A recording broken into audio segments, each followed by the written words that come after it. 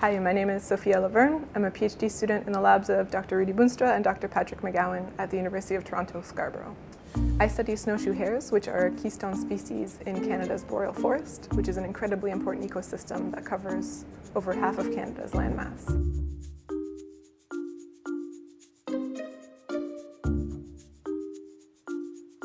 Snowshoe hares are under so much stress because everything in the boreal forest is trying to eat them. Adults are preyed on by coyotes, lynx, goshawks, and great horned owls, and the babies are even eaten by red squirrels and ground squirrels.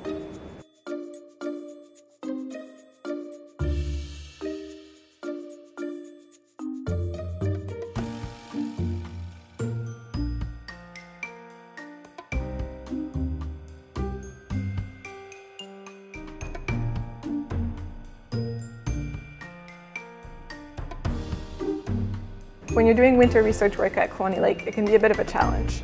You're dealing with weather, deep snow conditions, all with few creature comforts.